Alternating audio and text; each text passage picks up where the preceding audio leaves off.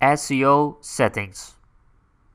In this lecture, I will show you how you configure your SEO settings for your products. So navigate to the product tab, and I'll wait. Right over here, I'm going to click on it, and I'm going to wait again. Wait.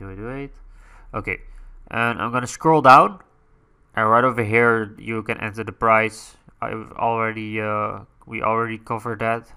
So and right over here you see search engine listing preview. Here you can edit your website SEO settings for each product. So you must do that again and again for every product. So I'm gonna call this man jacket, and I'm gonna call this boy man jacket. And then for example, people search on boy man jacket on skate store, they will find your product.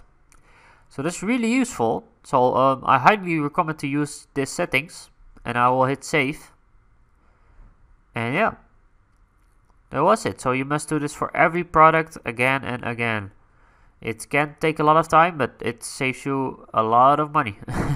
Okay, I want to thank you for watching, and I will see you soon.